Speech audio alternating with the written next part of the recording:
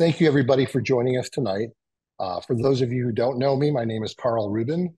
I'm currently involved in Israeli programming for the Federation of Jewish Men's Clubs. For those of you who don't know, FJMC. We are an international organization of 20,000 members worldwide. Membership is available to everybody as part of your synagogue. If you're not affiliated with a synagogue or your synagogue doesn't currently have a men's club, you're more than welcome to join us as an individual. If you need more information on that, you can reach out to me, or you can also just go to the fjmc.org website. Since the tragic events of October 7th, we have initiated a powerful program called Israel on My Mind. Israel on My Mind consists of two components. The first is a personal reflection where individuals are invited to submit a short piece on their personal connection with Israel. It can be a past experience with Israel. It can be something currently on your mind regarding Israel, or it can be something that you're looking forward to, or a thought or an aspiration you have for the future. The key is that it should be a personal connection that you have with Israel.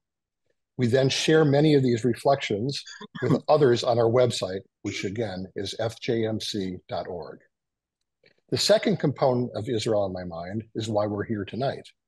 Every month, we will be bringing you a speaker with some deep connection to Israel, and we will share with you their experience.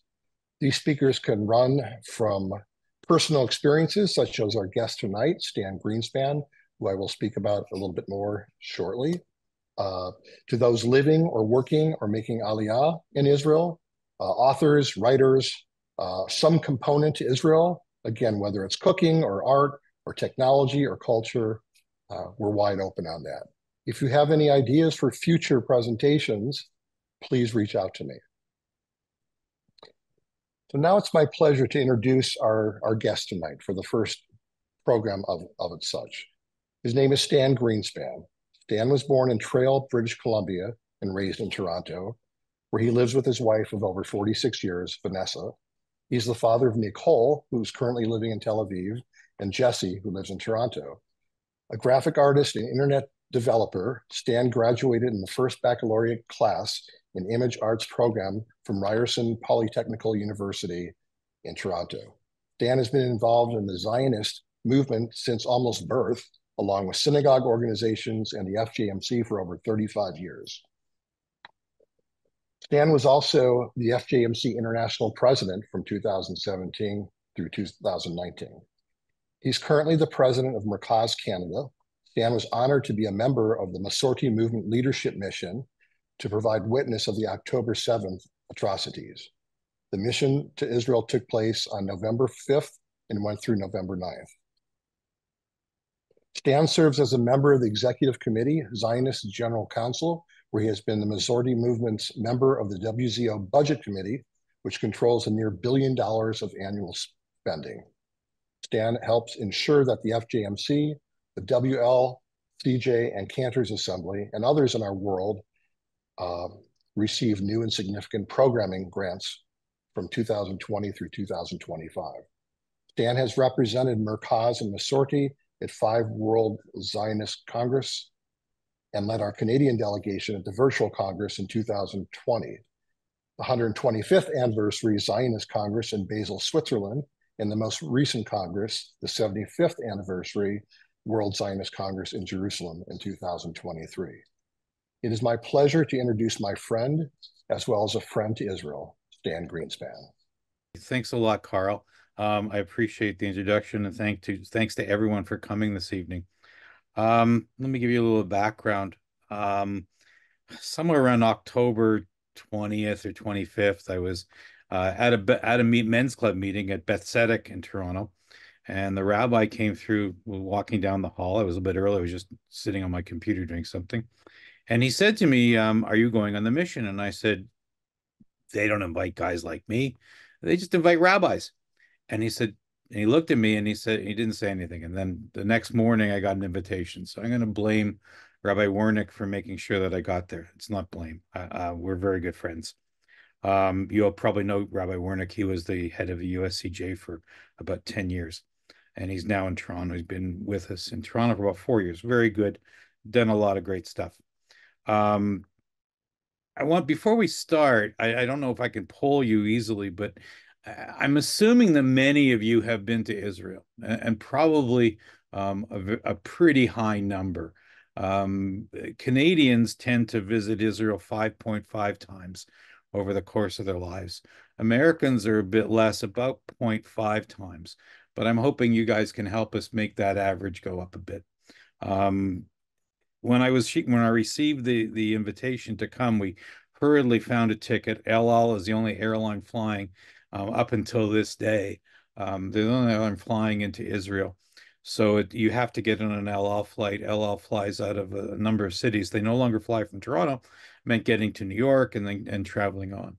And many of the rabbis on the mission were rabbis that you all would know from New York, from Chicago, from Columbus, all over the United States, Pittsburgh. Many of the significant rabbis, Rabbi Jay Kornsgold, who's the incoming president of the Rabbinic Assembly, was with us, along with many of the people from USCJ and the RA. And it was an interesting, we got off, we were met at the airport by Yitzhar Hess, who you met at the convention, and whisked through customs. My bags didn't show up on time, which was pretty much normal. I mentioned this to the people beforehand. Everybody was asking to take stuff with. And I know that many communities were involved in collections. I know my wife went out and bought, every roll of duct tape she could find because that was what they said they wanted. And we're pretty sure that none of those things have ever reached Israel yet because there's just so much shipping going in, and they really don't have a problem getting those kinds of things. But we took stuff anyways. I had a whole suitcase full of underwear and socks, etc., that we took with. We got there. We got on the bus and we ended up going to visit the hostage families at the square in Tel Aviv. We saw the table that had the 243 place settings for it. We met with hostage families. The woman we met with hostage families and mothers of the hostages. It was a kickstart. We went to the place where they were distributing the goods that were coming in, and these are not the stuff that was coming from North America or around the world necessarily, but things that Israelis themselves had given. Because part of what happened was that everyone who was in the Gaza and in the north, where there was rocket fire, were taken into the center of the country. So every hotel from Tel Aviv to Jerusalem was full of people who had been moved from Sderot, from Maalot, in the north, Sderot in the south, all the kibbutzim. Everybody was moved, and they didn't have anything with them. They didn't take things with. So they had a distribution center, and they were very careful to make sure that everything was of the highest quality, and whatever was donated, they were checking. It was a very interesting and marvelous thing that all these people were working, hundreds of people were working voluntarily to bring those things up.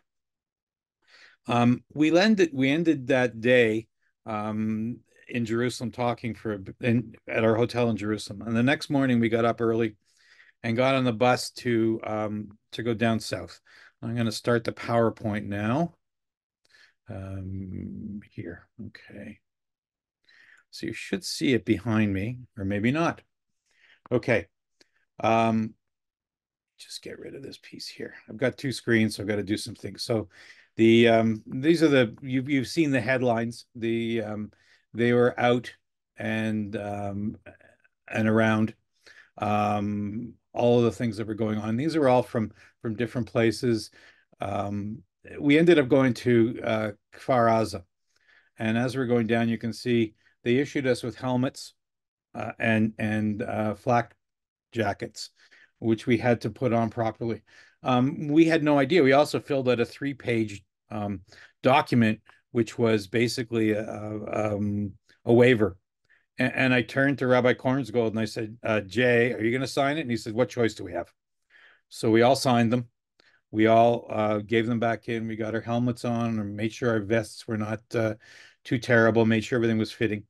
And as we drove down, you can see in the photograph in the middle, the Jeeps and the army were set up with checkpoints all over the place. And as you can see on the map at the top, Netivot is where we were when I took the photograph.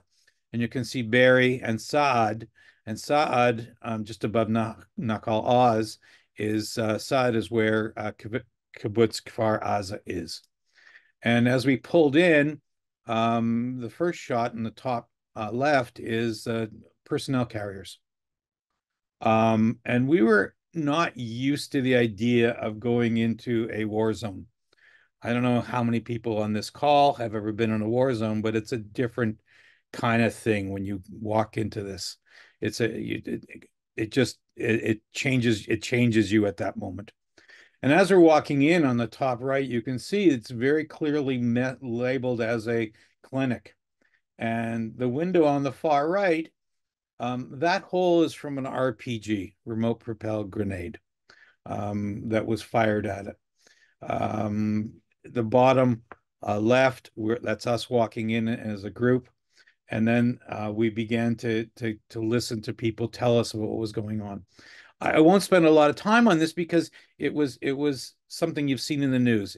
But the fact that we were there and the fact that we saw the destruction. The building on the right was one of the children's buildings, and they used when they did what they did, they used a very, very high temperature grenade that engulfed the room in flames. And the smoke was so heavy, as you can see, it stained the building next to it. Those are doors that were ripped off, bullet holes in the drywall. And I kind of laughed to myself because every time you watch a cop show and they're firing at everybody inside a house, the bullets stop at the drywall. Bullets don't stop at the drywall. This is down the main street, and as you can see, the destruction was just amazing. And this was all they didn't clean things up, and this is how it was left afterwards. And you got to think about the fact that the night before was Simchat Torah, because in Israel, Simchat Torah, Shmini Atzeret is one day. They had a party because regardless of whether they're religious kibbutz or not, they follow the holidays in some way. They would have had a party, and they would have cleaned up afterwards because kibbutzniks are very, very much proud of their homes and their villages, etc. And you can see the damage as we're looking at places. I believe that's Yitzhar in the top. Yitzhar Hess, who was at the convention with us, in the top right photograph. And you can see the destruction as you go through it. And I'm not sure what the codes mean that they painted on the walls, but I'm sure it's not happy things. As we got into the place, we were told to go in and take a look inside the houses. And the one thing that you saw is that every time you went in, the refrigerators were open. And the pantries were also open in a lot of cases. You can see that. And there was destruction. This house, they didn't take the TV, but most they did. You can see the damage that was done. My sense of smell is not very good. I had an operation when I was much younger, um, and a rhinoplasty, and I really don't smell things as well. And I didn't have this, didn't get an idea of it. I know we had a visit from a young woman, Eliza Kenner, through Dave and Danny's Sports Affinity, who talked about the smell of death. I didn't smell it, and I'm glad I didn't. There was enough here for me as it was. And you can see all of the damage. The house on the top right with the stairs is where the twins were taken as hostages. They're 9-year-old twins. On the bottom left, you can see the cars. They came in through the fence behind the gentleman who's taking a picture on the top left. Gaza is in the background there. We were told not to go out too far because they were still shooting. They weren't sure that the vests and the helmets would help, but they came in first and they destroyed the cars, so people couldn't escape. Um, and you can see the damage there. And then someone mentioning, yeah, Rabbi Kornsgold mentioned it too. So as we went in, we were looking at these things that were going on. And if you looked around, I didn't take a photograph of it, but I saw them all over the place. And that was the thing that first twigged me to it. That's a can that was opened after the destruction. Okay. And that's a bottle that was sitting over, you can see just beside to the right, you can see the bottle of the black. There's a bottle of soda of some sort. Here they came into somebody's house after the terrorists came through. The people of Gaza came through to visit Israel and to participate in the looting. And that there's no question they were involved in it. They came in and they took what they could. You can see the food on the floor again, and highlighted it. Here you can see the soda and the tea, and there's a cup still sitting there. And after the destruction, there's no way that's from the night before. This is the party they were having as they were killing. And the stories we heard were absolutely horrendous of what went on. The destruction. I won't tell you what the stains are. You can figure that out for yourself. The soldiers did I'm not sure if the flag was there or not beforehand, but you can see what happened. They took us then to Netivot, which is a town a little bit further up. This is where they brought all the cars that were at the music festival. So you can see there's about 300 cars, and they're all damaged in some way. The Jeep has a number of bullet holes in the hood. Um, the car on the right to it, the windows are blown out, and just I don't know what the X means. I'm not even going to guess. But you can see all the cars just piled up, hundreds of cars. And the one thing that Yitzhar mentioned to us was, don't take photographs inside the cars because there's personal effects. There may be their insurance or their letters from their family or whatever. And those are things that are private and should remain private. And we tried as best we could not to take a look at those things. But people were killed in these vehicles. At Netivot, we went to the parking lot we were at was right beside the car park was right beside the this memorial for the IDF, and we held mincha there, and you can see we're all wearing bulletproof vests, and we did the service as we were standing there, and the thing that struck me was on the wall above the memorial it says Liskor Olam, which is remember the world. It's not remember the IDF or remember the soldiers or remember the Jews, or remember Israel. It was talking about the whole world. And it was kind of a juxtaposition that got me. As we were davening, there was an artillery battalion very close. And every once in a while, they would pop off around, which would shake the ground and would shake everybody. Um, for those who know the service, there's a part where you say Salach Lanu and you hit yourself in the chest. It's very interesting to do that when you've got a bulletproof vest on. Um, we ended up going, I don't have photographs and I wouldn't put them in if we did. After we left Netivot, we went to Ramla, where the IDF has Shura base, which is what they call their processing facility, which is where all of the bodies are brought, no matter if you're a Jew or Muslim or Druze or Christian. And everyone is treated with respect. Even the terrorists are were processed through there and properly dealt with in terms of the halacha and the laws of the other religions. And that's where our friend Gadi Pearl, who was at convention, was. And for those of you who had any interaction with Gotti, he is a very happy guy. Alan and Tom know him from the Congress that took place in was it August? Anyways, he's a really happy guy. And Gotti made a presentation and he was crying halfway through it because of what he'd seen. His job was he's a major in the intelligence reserve major in intelligence. His job was finding things and putting them together with other things that were owned by the same person or were part of that person. Because when you heard the first numbers of 1,400 dead from Israel, they didn't know how to count things because many of the bodies had been dismembered and they had to match things up. That was part of Gadi's job. So it was not a fun thing for Gadi to participate in. My bags didn't get there on time, and I found them because I had an air tag in them. It showed up that they were at Ben Gurion, and Gadi was going back to Jerusalem, as was I. Gadi gave me a lift. He was telling me some more stories, and as I got back to the as we got to the airport, I went through the process of getting into the airport to get my bag, and I found the clerk, the woman from El Al, who was helping me.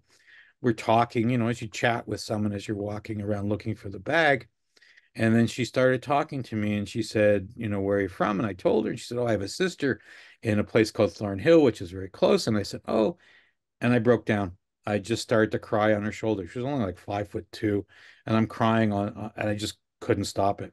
And somebody was talking before we started about the fact that it was very hard to speak about this. And it still is very hard to speak about this when we were at some place where people were massacred and with no regard. And it's difficult.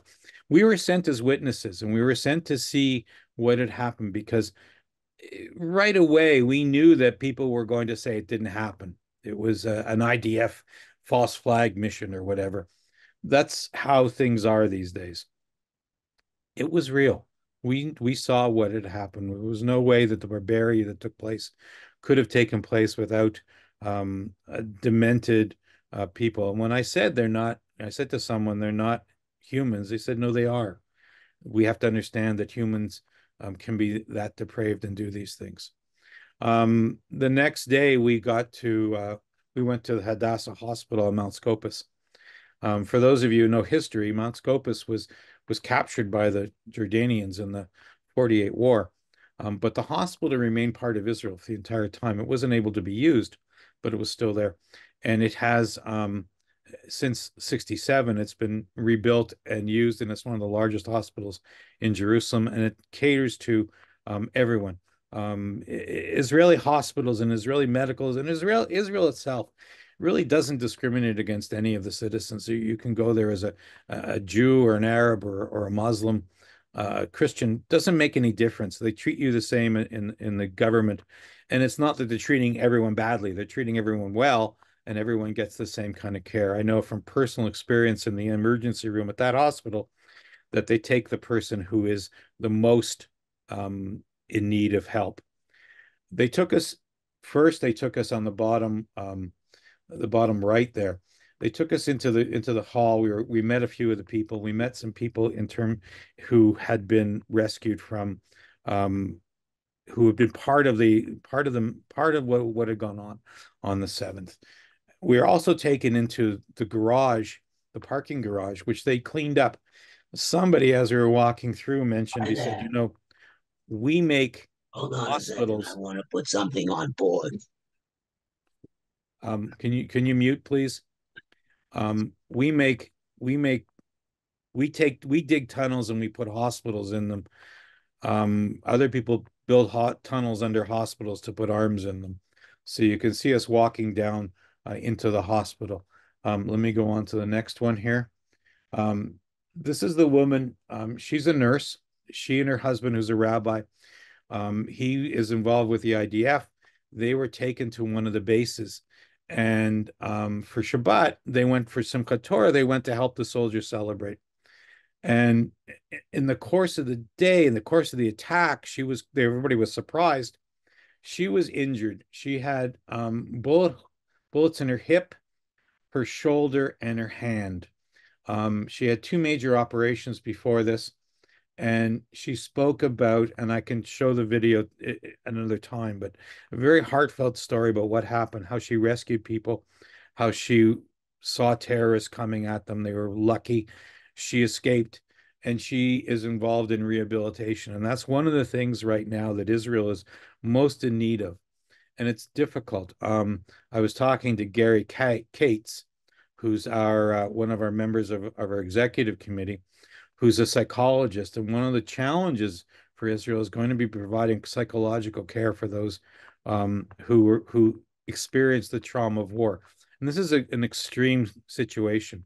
And it's something that's going to require a lot of help. And it's difficult because, it'd be wonderful to get you guys who can do this kind of stuff to help people, but you can't do it remotely. You have to be in the room. I'm sure none of the people in that profession would want to deal with extreme trauma without being able to see the person, live and seeing all the signs and things.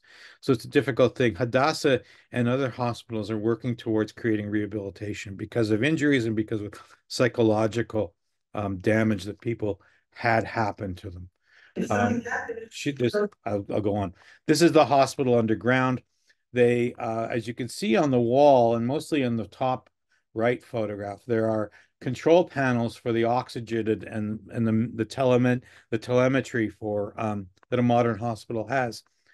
They didn't have any of those things on October 7th or 8th, but they ordered it right away. And they ordered and they got everything in place and put things into place. So they have 200 beds in the garage, and they're able to take that and remove it if necessary or fill it if needed.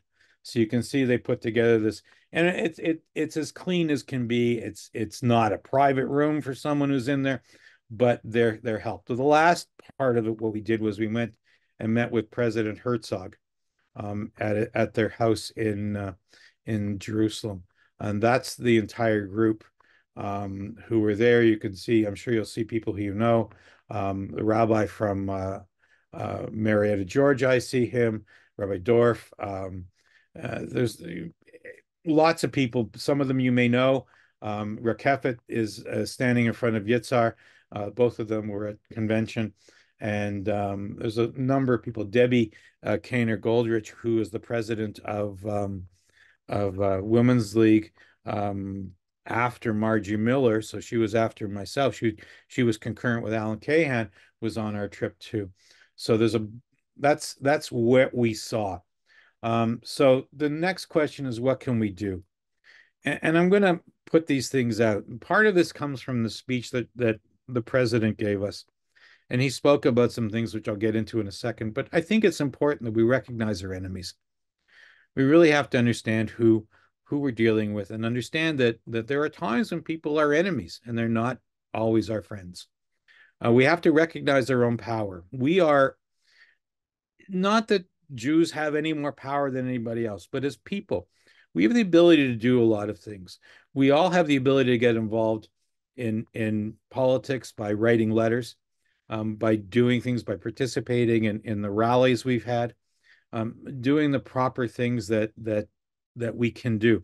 I was talking to the chief of police here in Toronto, and he was telling me that they feel so comfortable with the Jewish community because we'll tell them when we're having a rally, as opposed to our opponents who are holding a protest wherever they do it, and it's not always something they're planning on doing. If you write the police, you write the politicians, you tell them something, they may not read every letter, but I got to tell you, they weigh them. Okay. They actually look at the numbers and they see the numbers, and that slides the scale. And that's something that's important. We have to protect Jews everywhere. We have to do what we can to make sure that every Jewish person is protected. We have to demand our rights. There's no reason for us to be second-class citizens in any of our countries because we happen to be Jews and because there may be more people of another faith who have an opposing view. We have to demand our rights and make sure that our politicians follow through. We also may have to adjust our philanthropic priorities. We've seen what happens at the universities. We saw what happened at Harvard and others when the situation was not exactly the way we would have wanted it, and people pulled their money, and that made for changes, and that's a good thing. If you're going to give someone a lot of money, you should have some say if they're doing something that's the antithesis of what you want them to do. And we have to begin to fight the long-term battles now. We can't ignore situations and let them get worse. That may have been what happened in October 7th. We don't know. We'll not know until after whatever reports and whatever investigations happen, and they will. Absolutely, there's no way that it's going to be removed. It's going to happen. But we have to be aware that, it was just a little bit of rocket fire and just a little bit of this, and it's not so bad if there was only one bus blown up. Those are things we can't accept. We have to make sure we start to deal with that now. And while I don't agree with Prime Minister Netanyahu on many things, I do agree that this is something that has to be completed. And I think we also have to remember that we shouldn't be a shtetl Jew. We have to be strong, tell people we're Jewish. The more people hide they're Jewish, the less numerous we seem, and the more our oppressors and our enemies will decide that they could do something to the ones and twos that they see. Put a flag on your car. Wear them as put it. Make sure don't take them as a down. That's the worst shunda you could possibly do. Make sure that people know you're Jewish without question. I mean, really, look at the names on here. We can't hide. Once they know our names, they know we're Jewish. It's not a problem. I have no problem with it. I'm sure you guys don't. But think of it that way. That's the first part. The second part is one of the things that the president said was that this is not a simple conflict. He considered this to be the beginning of the third war, the Third World War. Let me just get out of this one. This is the last one. One of the things that came to us as we're doing it is, that people want to rely on the Red Cross and other international organizations. This is a letter from the Red Cross to an American diplomat from November 22nd, 1944, where he says that the Red Cross person says that we have no evidence that there are any crematoria or mass exterminations at Auschwitz. Okay, this is the Red Cross. I would strongly consider if you had them on your donation list, you think about not doing it. There is no reason for the Red Cross to have taken 107 days to even investigate where the hostages are and demand to meet them. Not acceptable. So let me go on to the next piece. Just give me a second. We got to share the next one. I'll be back in a sec with that. That's me again. Okay, here we go. This is something that was put up by the Coalition Against Democracy, by American Enterprise Institute, which is, yes, it's a little bit of a right-wing group, but they are well known in terms of what they talk about. One of the things that President Herzog said was that we're in the midst of a war between Russia, the People's Republic of China, and Iran. He also included Democratic Republic of Korea, which is North Korea, and they're working together in a lot of ways. And this is something that's come up. It's not, as he termed it, it's not a coincidence that Ukraine happened, that the Chinese are going into Taiwan, and that Iran has got all of its proxies going after Israel. There's a story we may have heard that says that the United States can fight on 1.5 fronts at a time. They're putting together 3. And that's what their plan is. I have this paper if you'd like to see it. They've got it outlines what's going on and where things are going and how things are happening. It's amazing that Iran is supplying Russia with arms. Who would have ever thought such a thing could happen? And you've got this whole thing. This is something we can talk about another time, but this is just where the world is, and we have to understand that that's what's going on. So I'm done with that part of the presentation. I think it's time for questions, Carl. So yeah, I have a number of questions that people had submitted in advance, and I thank you Sure. for all those. We won't necessarily be able to cover all those, but I assure you they will be answered. But No I do problem. want to encourage everybody who's still watching right now, if you have any questions or observations that you'd like to share, put them in a chat right now. We'll be referring to those, in the next few minutes or so. Stan, I do have one question. It's a more personal question. Uh, so obviously, you've shown us the horrors of what had happened, and you also showed us some of the beauties, some of the scenes underground with the Israeli hospitals and all the good that's still within Israel and within Israelis. My question to you is, seeing this, and you're probably still processing, I know I would be.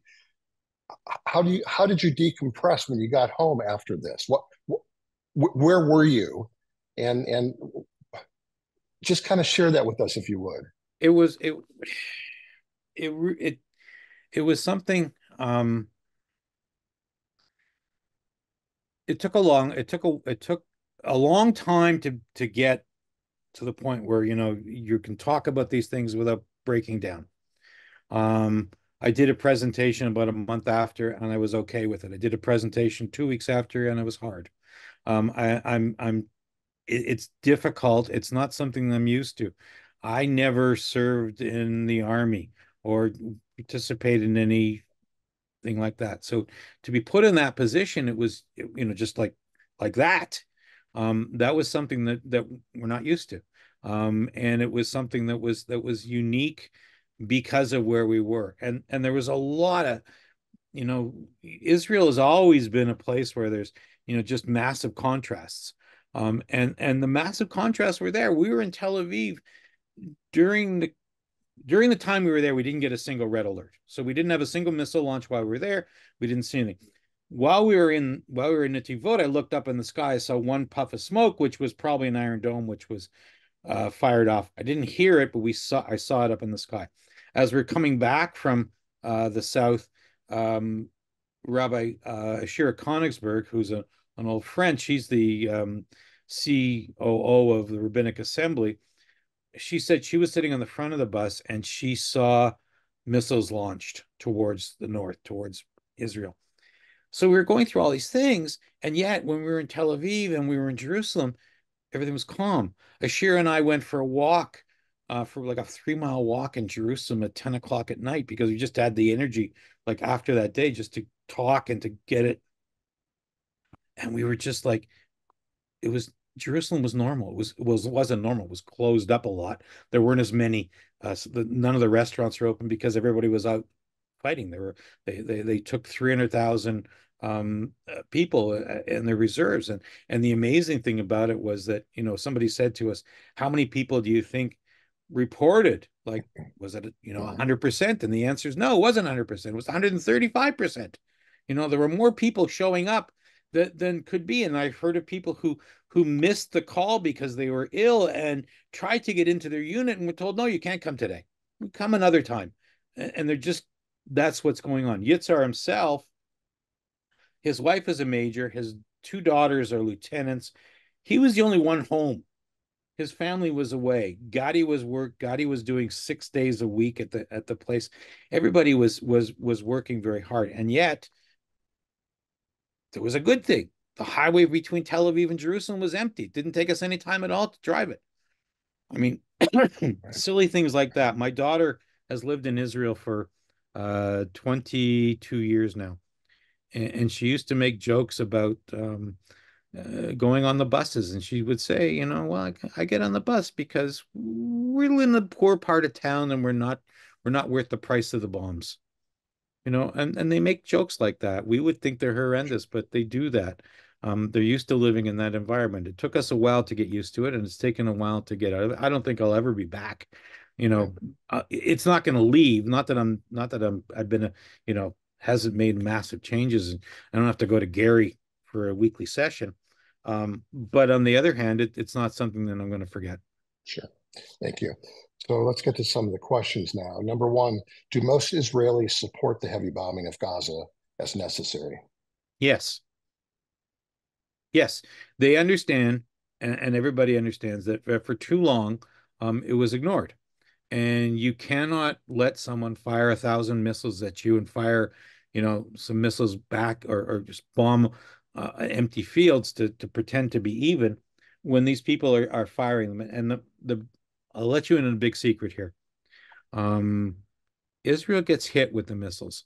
Yes, the Iron Dome works, and yes, it works most of the time, but there are still buildings that are hit. There are still people who are hurt. There's still destruction when they fire off the missiles. They're unguided. They don't know where they're going. They just kind of aim them. Um, Now apparently there are better missiles, that have GPS, etc.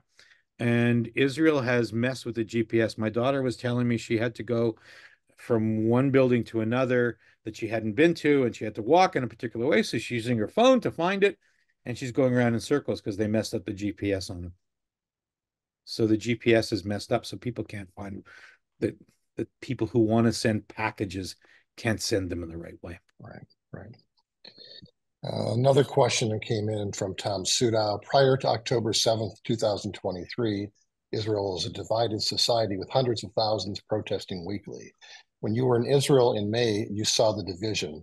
What did you find in November as far as unity in Israel? The protests stopped on October 7th in the morning. There was no sign of it. Everybody turned around and said, okay, fine, what can we do? How can we help? How can we fix things? And most of the people who were involved in that group it was a group called Brothers and Sisters in Arms. They were the ones who were running the protests. And Tom and Alan and I and a few other people went down to the one that was held on Yom Ha'atzmaut. And if you've been to Israel, you know Yom Ha'atzmaut is a party time. And Tel Aviv, in particular, canceled all of the street parties and all the fairs and things that they do, and just held the protest on Kaplan Street. And there was, I don't know, 200,000, 300,000 people. It was an amazing crowd, and it was very orderly. It was everybody was united that there was a protest against what the prime minister was trying to do to escape being thrown in jail. October 7th happened, and everybody said no. That group of Brothers and Sisters in Arms immediately turned and became brothers and sisters to help.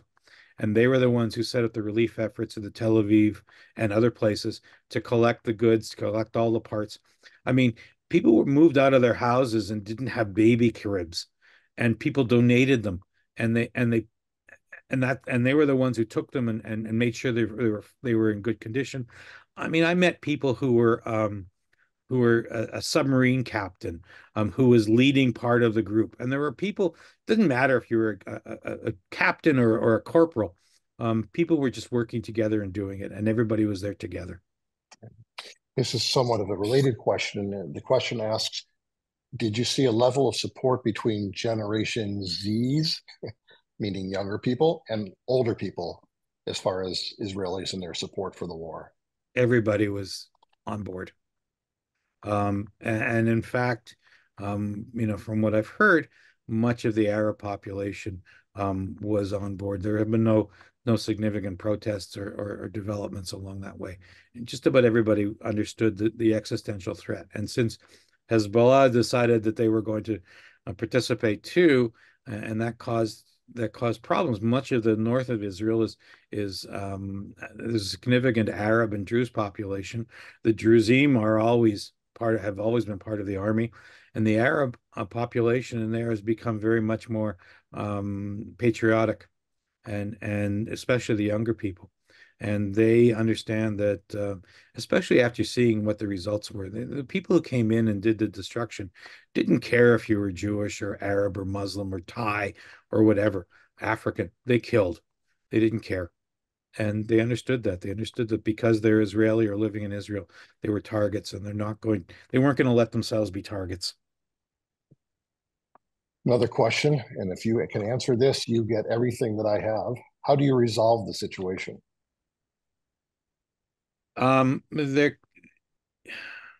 so if we're talking about Gaza, Hamas has to be removed completely. They're not there to govern. They're not there to lead their people to having better lives. They're there entirely to destroy Israel and to destroy Jews. It's in their charter. They talk about it. We don't listen to it, and unfortunately, our politicians don't listen to it. But that's their point. Their point is to kill Jews and to remove us from the world, not just Israel. When they talk about the occupied territory, they don't just mean the area that they refer to as the West Bank. They refer to everything in Israel. The second part of it is that we have to convince our politicians that peace will only come, as Golda Meir said, when the Arabs don't want their children to die as much as they want to kill ours. When that comes to that day when people can live in peace. Unfortunately, that's not happening. That's not what the situation is. We see that in both sides of Palestine, the population is 75-80% in favor of what went on. Um, and that can't be, that's not a partner for peace. Sort of just sort of to argue with one of your presidents about that, but that's just not going to happen. This came in a couple of days ago. Why isn't it mentioned that Israel did not start the war? The public and anti-Semites don't want to remember that even the Israelis weren't prepared for this onslaught. So Part of it is we're not really, really good at what they accuse us of being really, really good at. We're not really good at publicity. We're not really good at telling the story. I had a meeting at the consulate, the Israeli consulate, on October 10th, and I'm quite friendly with the consul general. And I said to her, we've got to start playing dirty when it comes to publicity. We've got to show them the videos and things. And that didn't happen until about 2 weeks ago when they started showing them the videos to the reporters and to others. I know our police force has seen it. I didn't, they asked, do you want to see it? I said, no, not necessary. I saw the destruction. I don't have to see what they did. They documented it. There's no question. When you look at what happened, I mean, even the court case at the International Court of Justice in Belgium, or I'm sorry, at the Hague, um, they talk about if what Israel has done after October 8th. They don't talk about what happened on October 7th. right, true. Dan, how has this time that you spent in Israel at this period, how has this changed you as a person and as a Jew? I think if anything, I've become more visible, which is pretty hard for those who know me. Um, but I'm going back. I've got a conference in Jerusalem on the week after next, so I'm leaving on the first for a 10-day trip. So you know, and I'm on FaceTime at least a couple times a week, if not more, with my daughter who lives in Tel Aviv. Um, and we it hasn't, I mean, I don't think it's affected me terribly. I think it's, one of those things in life. You get kicked, you get up. Maybe I'm unique in that fact, but there's also things that make you feel good. One of them is, and I was told I wasn't supposed to say it, but I'm going to tell you guys about it. You promise you won't tell everybody. Oh, tell everybody. I don't care. Um, my daughter Nikki, who Alan Cahan and Tom met, and many of you have met because she was at convention in Washington, etc. She lives in an apartment in Tel Aviv near the beach, and she went to her apartment has no bomb shelter, nor does it have a stairway that you can hide in. The stairway is an open stairway, and she has a friend. She belongs to they call it a running club, but it's really more of a party time. They go on long walks to a bar, um, and it's a international group. People come from all over, and one of the people in her group is a German woman who's a diplomat, works for the German embassy in Tel Aviv.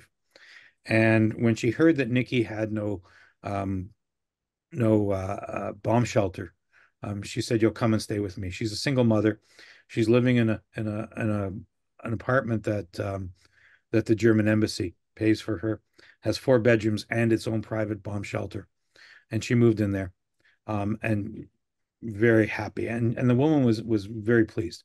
Nikki was invited to the German embassy New Year's party, and she was the Jew at the party, and everybody was there, and everybody was talking to the military attaché, the police liaison. All these people were talking to her, and she said to them, and it's very, very striking in Israel that um, the Germans have been the best friends above everyone else in terms of support and in terms of help to Israel at this time, better than anyone.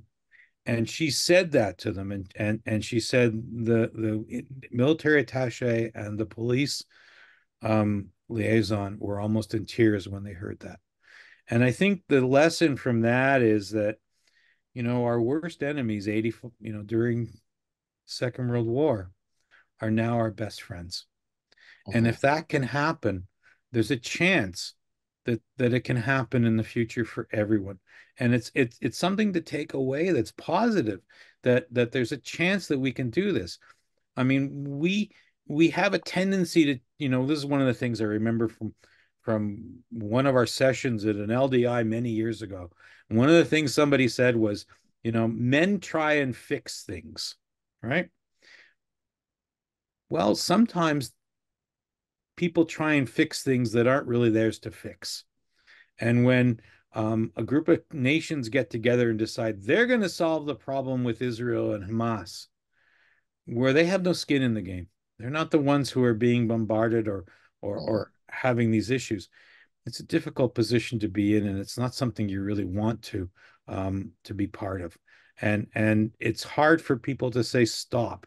And I know that the Prime Minister Netanyahu is having a hard time trying to deal with this. I know that in my country, my Prime Minister has been extremely neutral to the point of being impossible, and we've complained.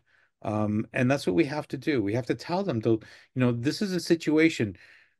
We hear things about what's going on, and you got to remember that Israel happens to have the highest number of news agencies and news organizations and reporters anywhere in the world.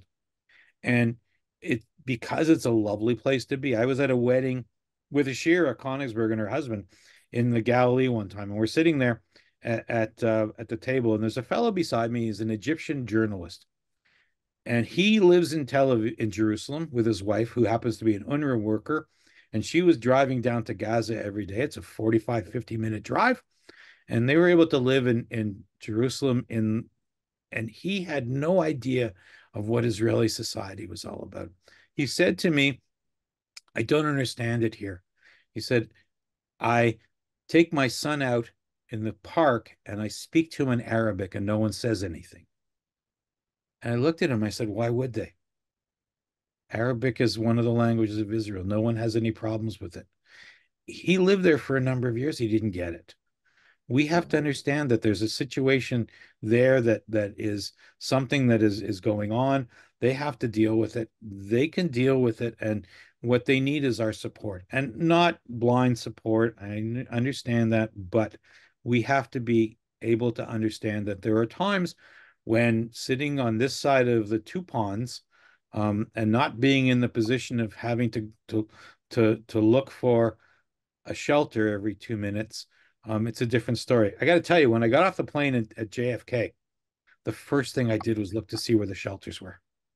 Like, it just became like I went and I slapped myself for it, because I've been doing that for a couple of days, and suddenly here I was back in the United States and looking for the same things. I didn't understand. That was one of the change. Had to get used to that different level of Very interesting. of understanding and different level of experience.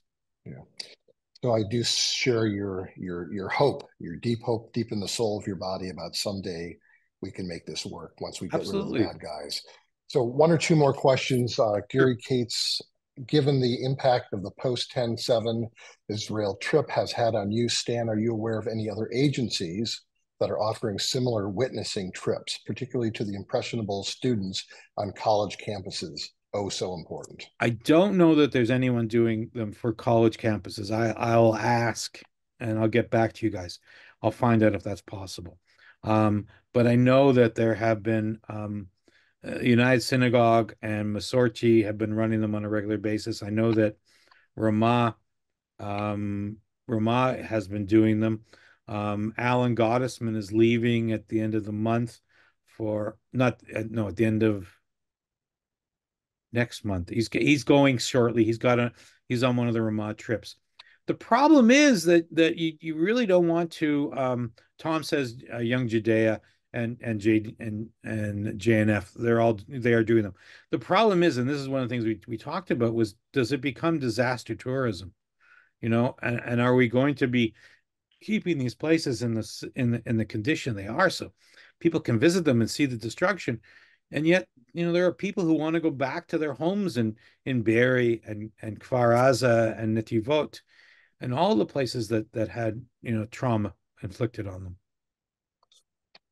The last question, and this was actually addressed today in the nightly news. Do you think Saudis and Gulf states will play a role in stabilizing the situation? I think they've put out a little bit of not an olive branch, but maybe just like a fig out there saying that So, indeed, if Israel stops bombing and, they can sort of mediate a discussion that peace may come at hand. all Of right. course, we So, don't know about Hamas, but I want to hear what you have to say all about right. that. So one of the things I often say is that sometimes people um, play checkers. Okay, checkers is easy. You jump a guy, you're in, you take him over, and you're done. It's a very simple game. There's not a lot of strategy. This is chess on an incredible level. Um, at that meeting we had at the consulate in October 10th, there was one of the a Likud member of the Knesset was there. He was supposed to speak to us. That's why we had the meeting. And I asked him in the group discussion, I said, so, how close was the deal with the Saudis? Right? It was everything had been done with that deal. That deal is not signed because it's going to take Netanyahu and Herzog and the king and the crown prince to sign it, but all the details have been worked out. Okay. When we look at the chart that I showed before, who would be hurt by that, by Israel and the Saudis creating peace? The Iranians. Who do the Iranians control? Hamas. They'll tell you 6 ways from Sunday that they didn't have anything to do with it. You should pardon the expression, but bull cucky. They had everything to do with the timing. This broke up that. The Saudis are saving face right now because there's a war going on. They don't want to appear to be publicly committing to Israel when their Arab brethren are fighting. But you can be sure that there's no way that the Saudis are not waiting for this to be over before they're going to sign something immediately. Right. Immediately. Very good. Well, Stan, I want to thank you personally, as well as on behalf of everybody here tonight and FJMC, for being our guest speaker for our first Israel on My Mind webinar. You've provided us with clarity, with insight, and even more important, with more emotional connection to a country that we love. So thank you so much, and we hope to see you again soon. I also personally want to thank Bruce Fagan for his keen technical insight in helping us put together the webinar tonight. But mostly I want to thank every person on this call right now for being a part of our discussion. I appreciate your questions and suggestions and insight, and I hope we get together again soon. Our next webinar is scheduled for the last Monday in February, February 26th, where we will hopefully feature a young rabbi, a little different perspective, who lived in Israel for a while, currently a rabbi in the States, and the rabbi has 3 young children. So it'll be a little different perspective, but I'm hoping that everybody can join us then. Thank you again, and be well. Thanks a lot. Thanks for having me. And if you get a chance, please, everyone, please make sure you become members of Merkaz. That's our Zionist organization, and it's important that we're all members. Absolutely. Good night, everybody.